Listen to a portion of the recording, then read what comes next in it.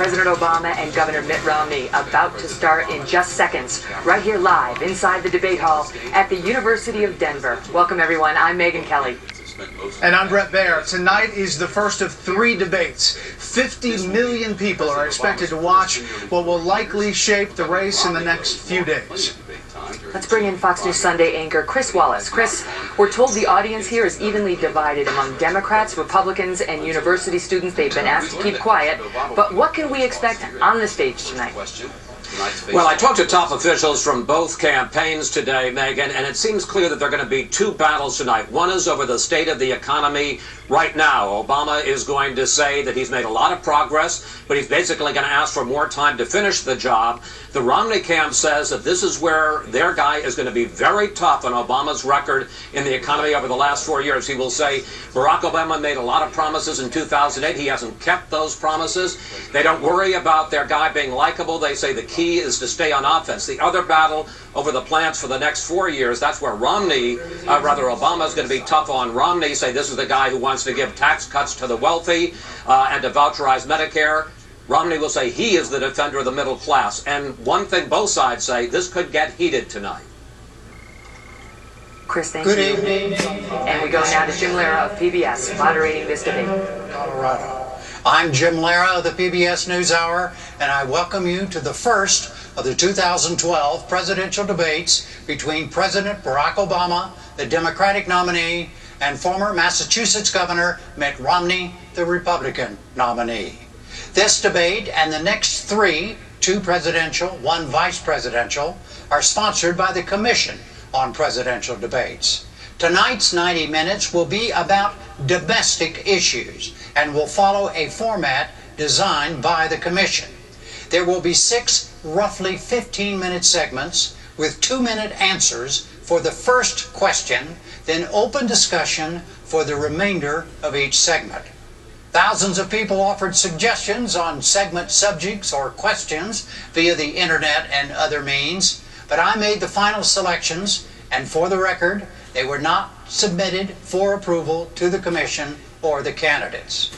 The segments, as I announced in advance, will be 3 on the economy and 1 each on health care, the role of government, and governing, with an emphasis throughout on differences, specifics, and choices. Both candidates will also have 2-minute closing statements. The audience here in the hall has promised to remain silent. No cheers, applause, boos, hisses, among other noisy, distracting things, so we may all concentrate on what the candidates have to say. There is a noise exception right now, though, as we welcome President Obama and Governor Romney.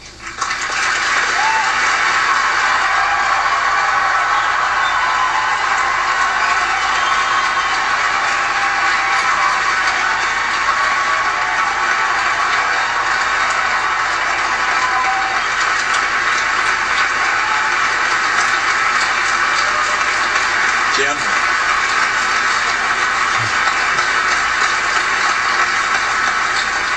Gentlemen, welcome to you both. Let's start the economy, segment 1, and let's begin with jobs. What are the major differences between the 2 of you about how you would go about creating new jobs? You have 2 minutes. Each of you have 2 minutes to start. A coin toss is determined. Mr. President, you go first. Well, thank you very much, Jim, for this opportunity. I want to thank Governor Romney and the University of Denver for your hospitality. There are a lot of points I want to make tonight, but the most important one is that 20 years ago I became the luckiest man on earth because Michelle Obama agreed to marry me. And so I just want to wish, sweetie, you happy anniversary and let you know that a year from now we will not be celebrating it in front of 40 million people. 4 years ago we went through the worst financial crisis since the Great Depression. Millions of jobs were lost. The auto industry was on the brink of collapse. The financial system had frozen up. And because of the resilience and the determination of the American people, we've begun to fight our way back. Over the last 30 months, we've seen 5 million jobs in the private sector created. The auto industry has come roaring back, and housing has begun to rise. But we all know that we've still got a lot of work to do. And so the question here tonight is not where we've been, but where we're going.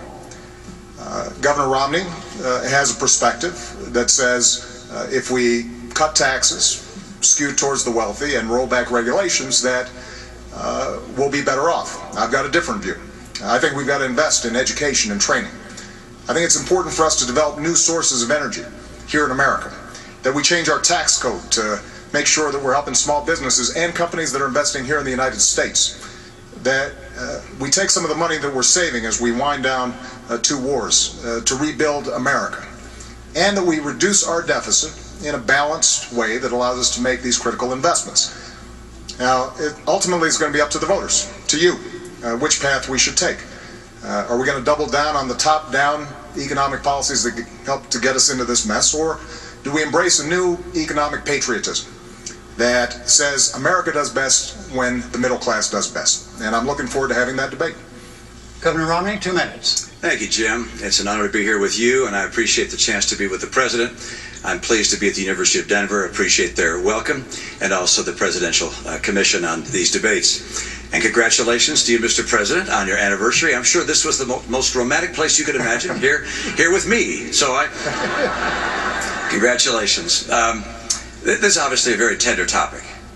I've had the occasion over the last couple of years of meeting people across the country. I was in Dayton, Ohio, and a woman grabbed my arm and she said, "I've been out of work since May. Can you help me?" Ann yesterday was a rally in Denver, and a woman came up to her with a baby in her arms and said, "Ann, my husband has had 4 jobs in 3 years, part-time jobs. He's lost his most recent job, and we've now just lost our home. Can you help us?" And the answer is yes, we can help, but it's going to take a different path. Not the one we've been on, not the one the President describes as a top-down, cut taxes for the rich. That's not what I'm going to do. My plan has 5 basic parts. 1, get us energy independent, North American energy independent. That creates about 4 million jobs. Number 2, open up more trade, particularly in Latin America. Crack down on China if and when they cheat. Number 3, make sure our people have the skills they need to succeed, and the best schools in the world. We're far away from that now. Number 4, get us to a balanced budget. Number 5, champion small business. It's small business that creates the jobs in America. And over the last 4 years, small business people have decided that America may not be the place to open a new business, because new business startups are down to a 30-year low. I know what it takes to get small business growing again, to hire people. Now, I'm concerned that the path that we're on has just been unsuccessful.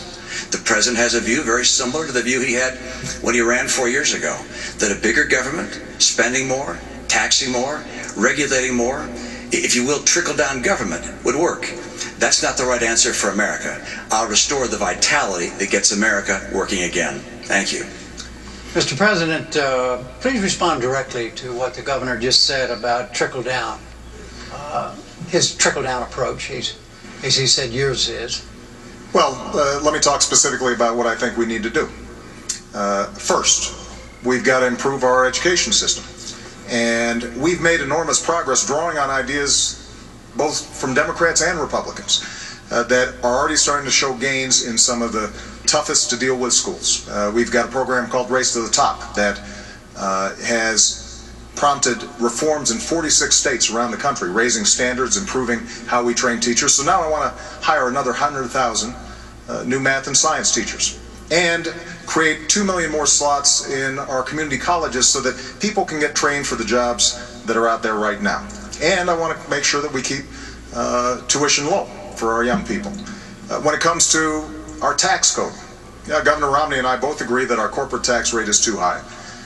So I want to lower it, particularly for manufacturing, taking it down to 25%. But I also want to close those loopholes that are giving incentive for companies that are shipping jobs overseas. I want to provide tax breaks for companies that are investing here in the United States. On energy, Governor Romney and I, we both agree that we've got to boost American energy production. And oil and natural gas production are higher than they've been in years. But I also believe that we've got to look at the energy sources of the future, like wind and solar and biofuels, and make those investments. So all of this is possible. Now, in order for us to do it, we do have to close our deficit, and one of the things I'm sure we'll be discussing tonight is how do we deal with our tax code, and how do we make sure that we are reducing spending in a responsible way, but also how do we have enough revenue to make those investments. And this is where there's a difference, because Governor Romney's central economic plan calls for a $5 trillion tax cut, on top of the extension of the Bush tax cuts. That's another $1 trillion, and $2 trillion in additional military spending that the military hasn't asked for. That's $8 trillion. How we pay for that, reduce the deficit, and make the investments that we need to make without dumping those costs on the middle-class Americans, I think, is one of the central questions this campaign. Both of you have spoken about a lot of different things, and we're going to try to get through them in as specific a way as we possibly can. But first, Governor Romney, do you have a question that you'd like to ask the president directly about something he just said? Well, sure. I'd like to clear up the record and go through piece by piece. First of all, I don't have a $5 trillion tax cut. I don't have a tax cut of the scale that you're talking about. My view is that we ought to provide tax relief to people in the middle class. But I'm not going to reduce the share of taxes paid by high-income people. High-income people are doing just fine in this economy. They'll do fine whether you're president or I am. The people who are having a hard time right now are middle-income Americans. Under the president's policies, middle-income Americans have been buried. They're just being crushed. Middle-income Americans have seen their income come down by $4,300. This is a tax in and of itself. I'll call it the economy tax. It's been crushing. At the same time, gasoline prices have doubled under the president. Electric rates are up. Food prices are up. Health care costs have gone up by $2,500 a family. Middle-income families are being crushed. And so the question is how to get them going again. And I've described it. It's energy and trade, the right kind of training programs, balancing our budget, and helping small business. Those are the cornerstones of my plan. But the president mentioned a couple of other ideas I'll just note. First, education. I agree. Education is key, particularly the future of our economy. But our training programs right now, we got 47 of them housed in the federal government, reporting to 8 different agencies. Overhead is overwhelming. We got to get those dollars back to the states and go to the workers so they can create their own pathways to getting the training they need for jobs that will really help them. The second area, taxation. We agree we ought to bring the tax rates down, and I do, both for corporations and for individuals. But in order for us not to lose revenue and have the government run out of money, I also lower deductions and credits and exemptions so that we keep taking in the same money when you also account for growth. The third area, energy. Energy is critical, and the president pointed out correctly that production of oil and gas in the U.S. is up, but not due to his policies, in spite of his policies. Mr. President, all of the increase in natural gas and oil has happened on private land, not on government land. On government land, your administration has cut the number of permits and licenses in half. If I'm president, I'll double them and also get the oil from offshore in Alaska, and I'll bring that pipeline in from Canada. And by the way, I like coal. I'm going to make sure we can continue to burn clean coal. People in the coal industry feel like it's getting crushed by your policies. I want to get America and North America energy independent so we can create those jobs. And finally, with regards to that tax cut, look, I'm not looking to cut massive taxes and to reduce the revenues going to the government.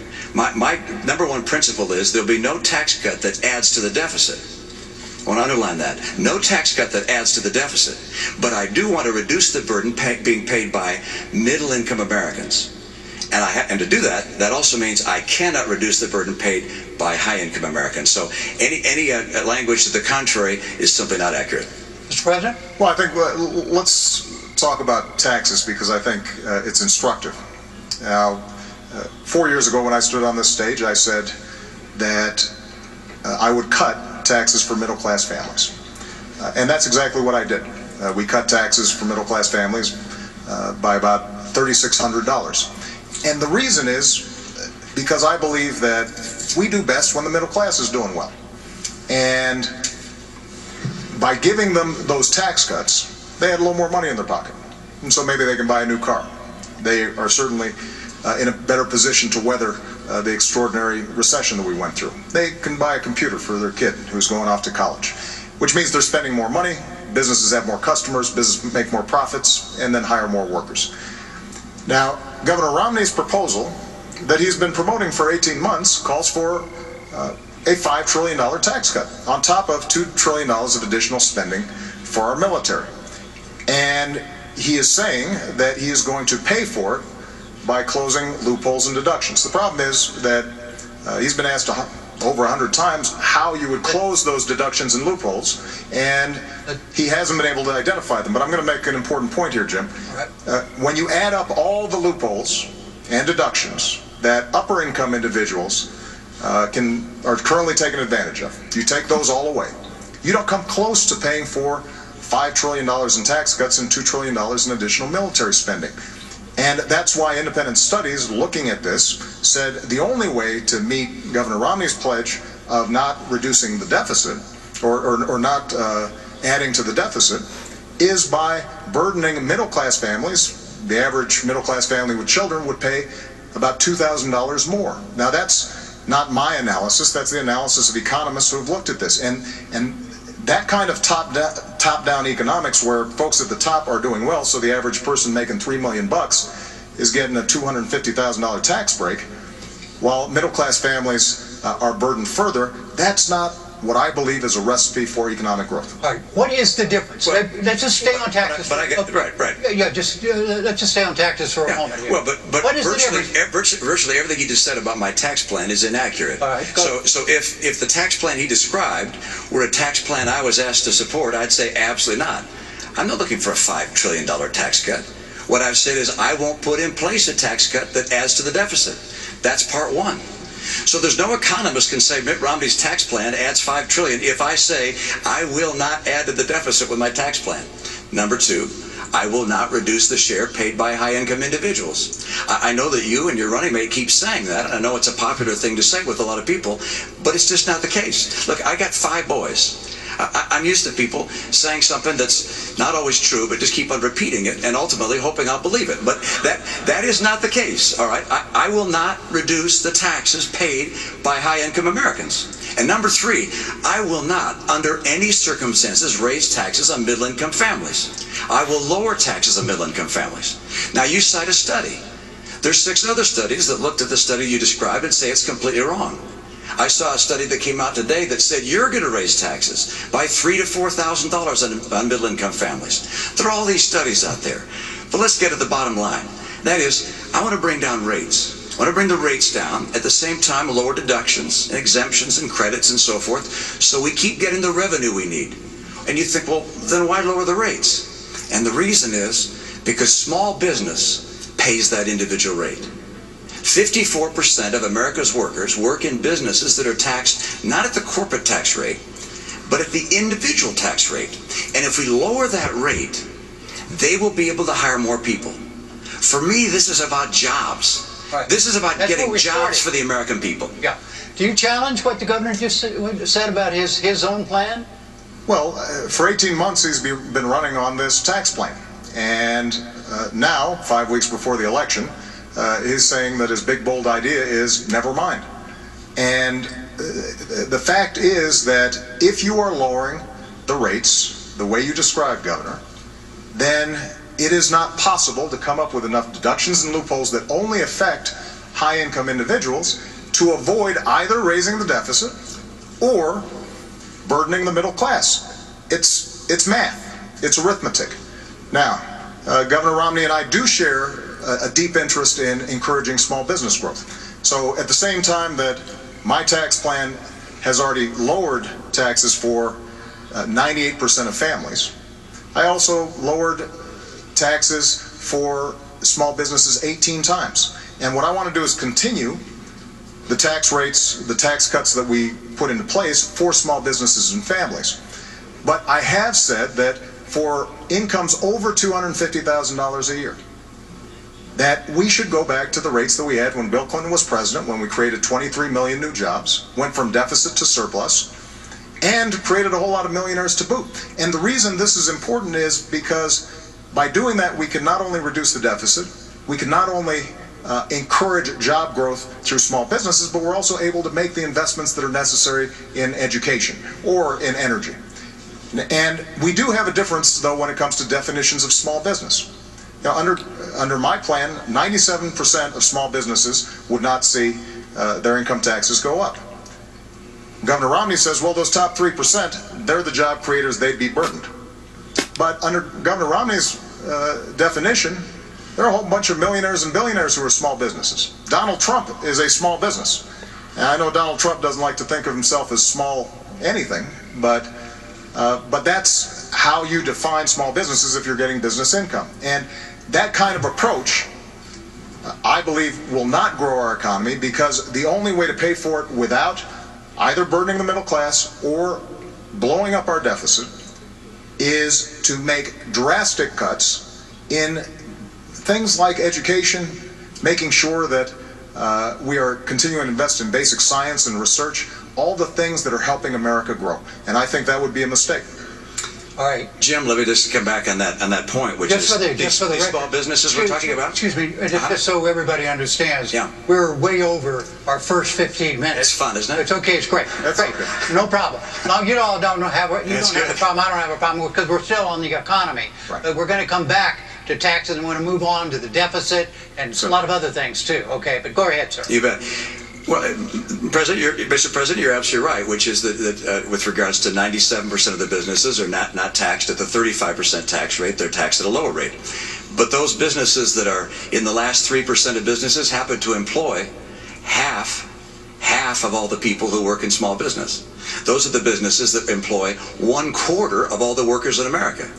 And your plan is to take their tax rate from 35% to 40%. Now, I talked to a guy who has a very small business. He's in the electronics business in St. Louis. He has 4 employees.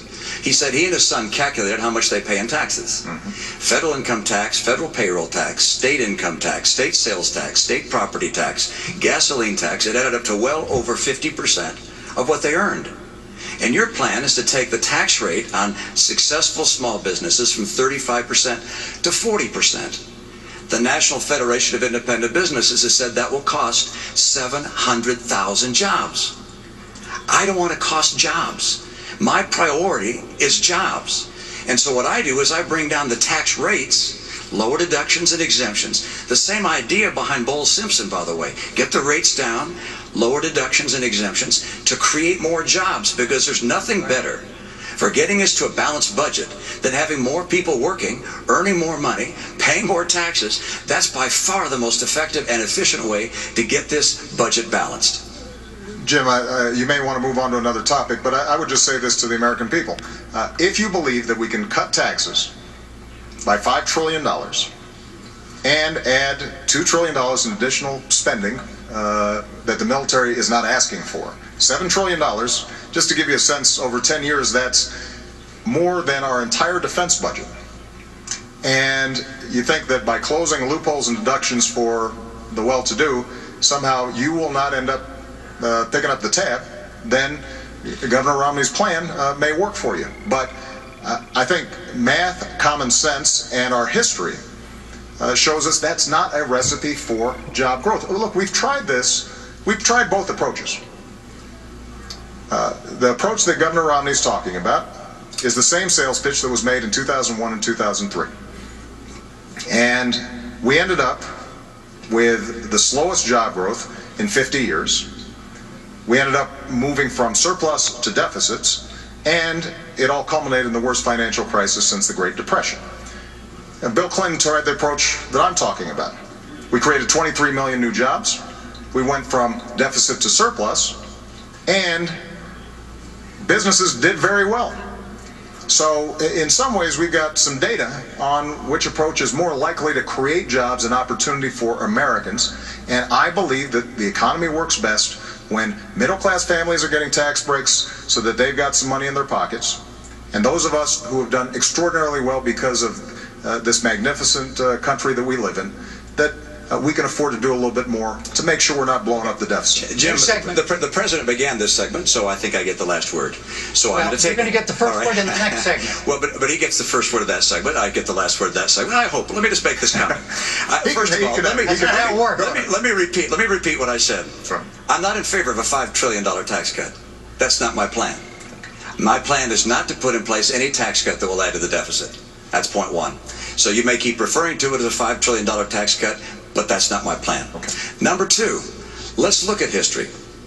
My plan is not like anything that's been tried before. My plan is to bring down rates, but also bring down deductions and exemptions and credits at the same time, so the revenue stays in, but that we bring down rates to get more people working. My priority is putting people back to work in America. They're suffering in this country. And we talk about evidence. Look at the evidence of the last 4 years. It's absolutely extraordinary. We've got 23 million people out of work or stopped looking for work in this country. All right. We got when the president took office, 32 million people on food stamps, 47 million on food stamps today. Economic growth this year slower than last year, and last year slower than the year before. Going forward with the status quo is not going to cut it for the American people who are struggling today. All right, let's talk. We're still on the economy. This is theoretically now a second segment still on the economy, and specifically on what to do about the federal deficit, the federal debt. And the question, you each have 2 minutes on this, and Governor Romney, you go first because the President went first on segment one. Yeah. And the question is this: what are the differences between the two of you as to how you would go about tackling the deficit problem in this country? Well, good. I'm glad you raised that, and it's a critical issue. I think it's not just an economic issue. I think it's a moral issue. I think it's frankly not moral for my generation to keep spending massively more than we take in, knowing those burdens are going to be passed on to the next generation. And they're going to be paying the interest and the principal all their lives. And the amount of debt we're adding at $1 trillion a year is simply not moral. So how do we deal with it? Well, mathematically, there are 3 ways that you can cut a deficit. One, of course, is to raise taxes. Number 2 is to cut spending. And number 3 is to grow the economy. Because if more people work in a growing economy, they're paying taxes, and you can get the job done that way.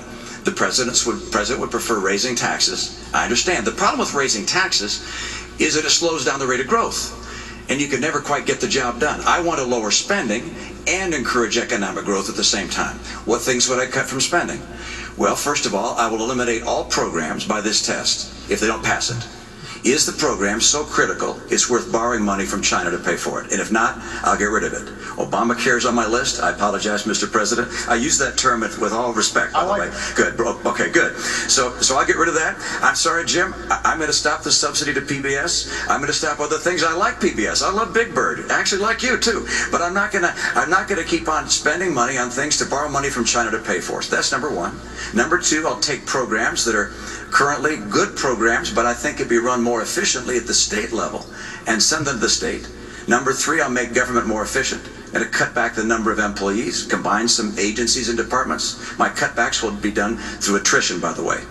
This is the approach we have to take to get America to a balanced budget. The president said he'd cut the deficit in half.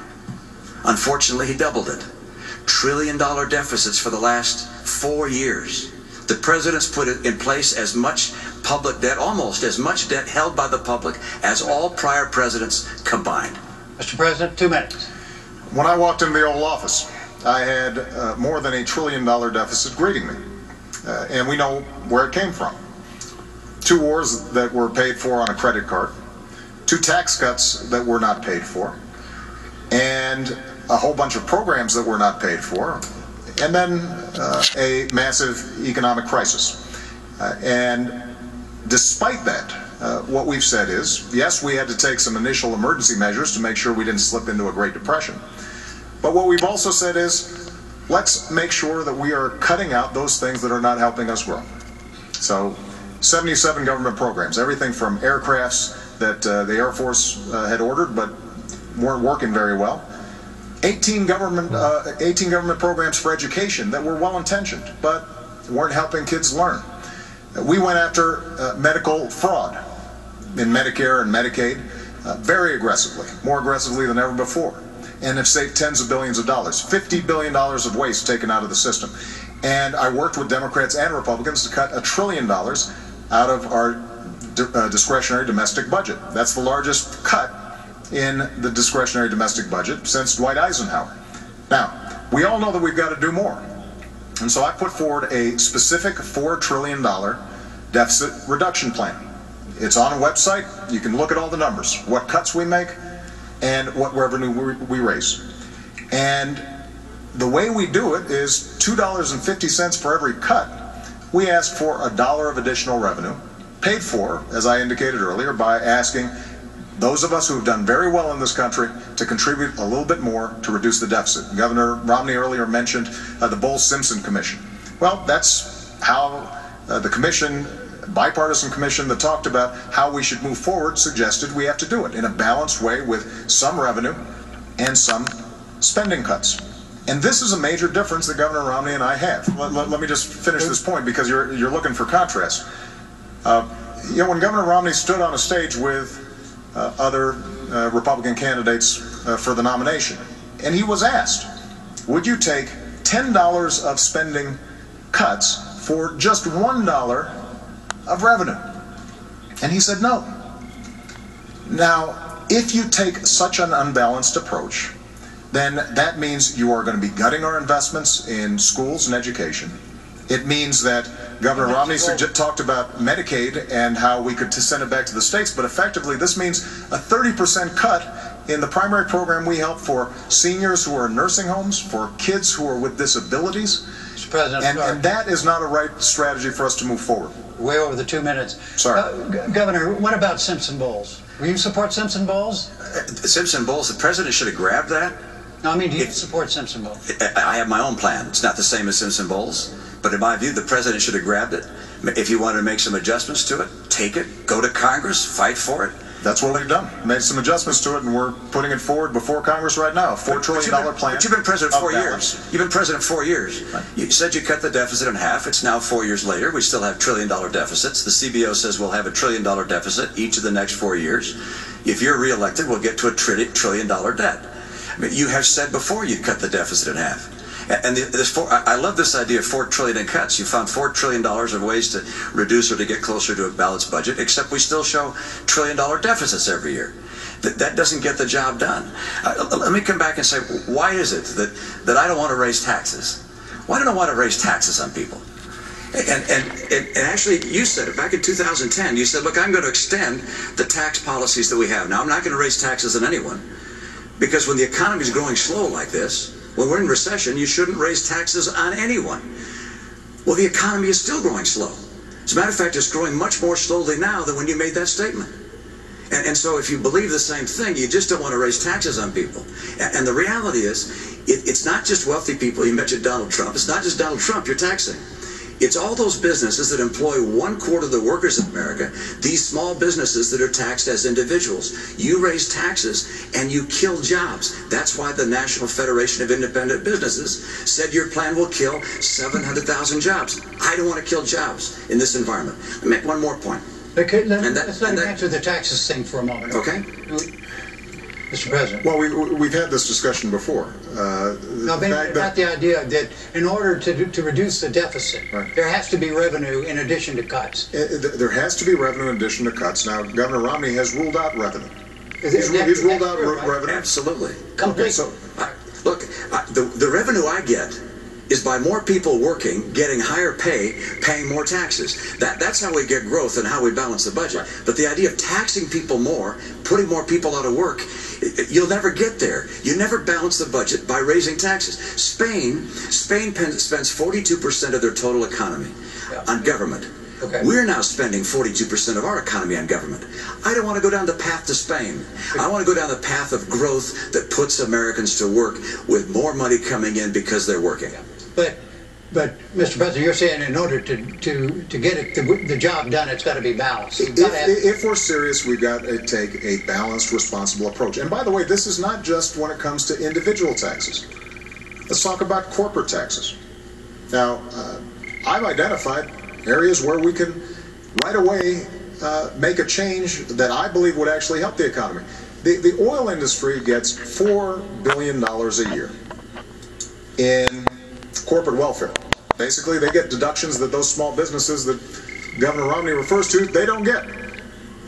Now, does anybody think that ExxonMobil needs some extra money when they're making money every time you go to the pump?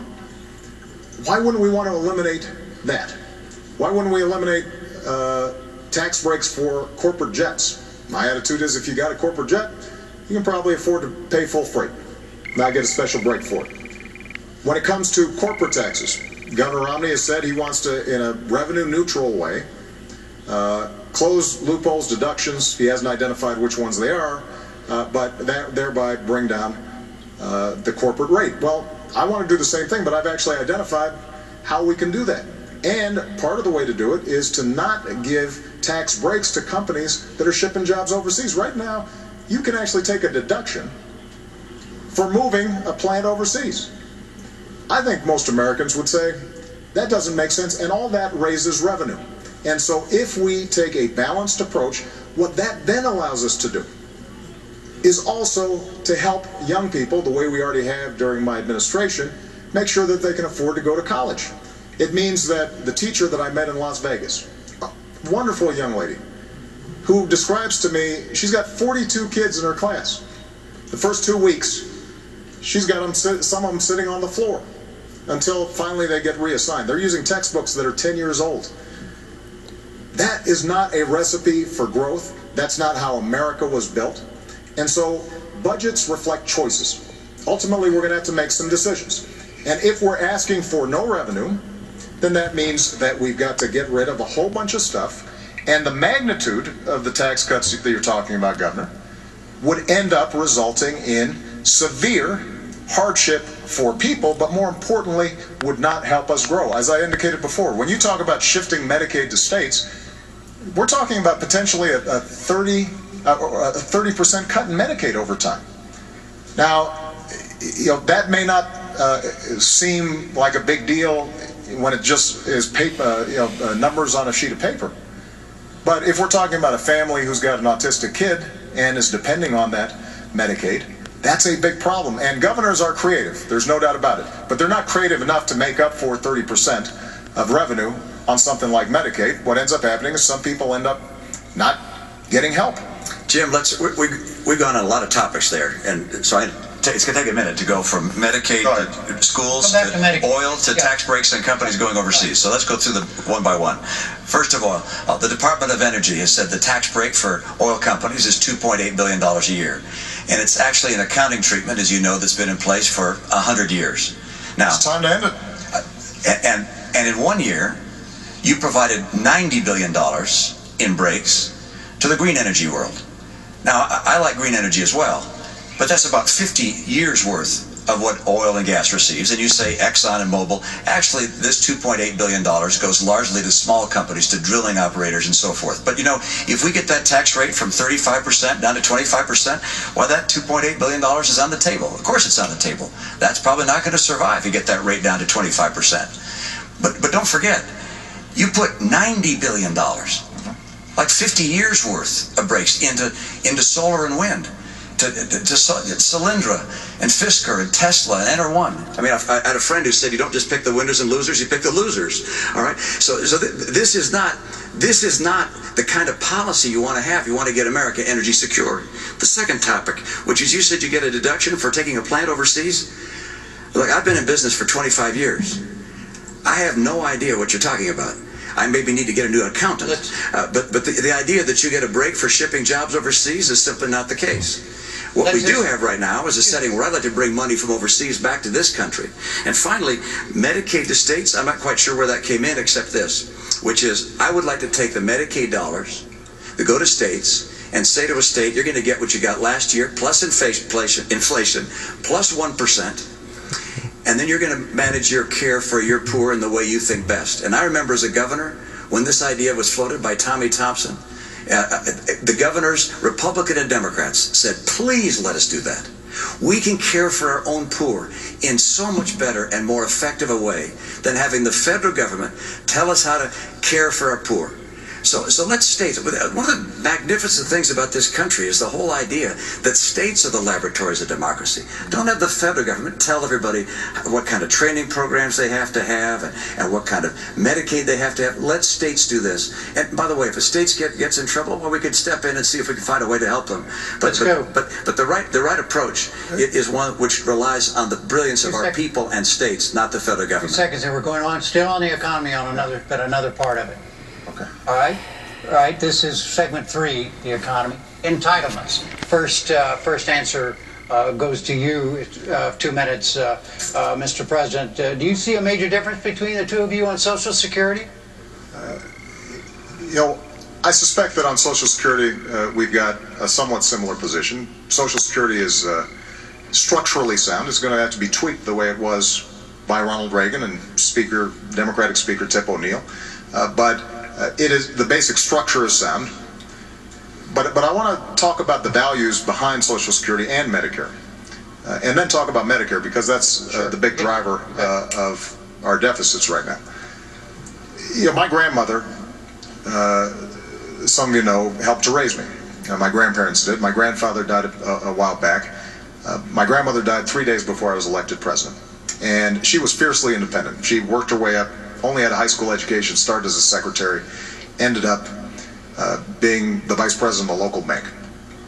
And she ended up living alone by choice. And the reason she could be independent was because of Social Security and Medicare. She had worked all her life, put in this money, and understood that there was a basic guarantee, a floor under which she could not go. And that's the perspective I bring when I think about what's called entitlements. You know, the name itself implies some sense of dependency on the part of these folks. These are folks who've worked hard, like my grandmother, and there are millions of people out there who are counting on this. So my approach is to say, how do we strengthen the system over the long term? And in Medicare, what we did was we said, we are going to have to bring down the costs if we're going to deal with our long-term deficits. But to do that, let's look where some of the money is going. $716 billion we were able to save from the Medicare program by no longer overpaying insurance companies, by making sure that we weren't overpaying providers. And using that money, we were actually able to lower prescription drug costs for seniors by an average of $600, and we were also able to make a significant dent in providing them the kind of preventive care that will ultimately save money throughout the system. So the way for us to deal with Medicare in particular is to lower healthcare costs. When it comes to Social Security, as I said, you don't need a major structural change in order to make sure that Social Security is there for the future. We'll follow up on this. First, Governor Romney, you have 2 minutes on Social Security and entitlements. Well, Jim, our seniors depend on these programs, and I know anytime we talk about entitlements, people become concerned that something's going to happen that's going to change their life for the worst. And the answer is neither the President nor I are proposing any changes for any current retirees or near retirees, either to Social Security or Medicare. So if you're 60 or around 60 or older, you don't need to listen any further. But for younger people, we need to talk about what changes are going to be occurring. Oh, I just thought about one. And that is, in fact, I was wrong when I said the President isn't proposing any changes for current retirees. In fact, he is on Medicare. On Social Security, he's not. But on Medicare, for current retirees, he's cutting $716 billion from the program. Now he says by not overpaying hospitals and providers, actually just going to them and saying we're going to reduce the rates you get paid across the board. Everybody's going to get a lower rate. That's not just going after places where there's abuse. That's saying we're cutting the rates. Some 15% of hospitals and nursing homes say they won't take any more Medicare patients under that scenario. We also have 50% of doctors who say they won't take more Medicare patients. We have 4 million people on Medicare Advantage that will lose Medicare Advantage because of those $716 billion in cuts. I can't understand how you can cut Medicare $716 billion for current recipients of Medicare. Now you point out, well, we're putting some back. We're going to give them a better prescription program. That's $1 for every 15 you've cut. They're smart enough to know that's not a good trade.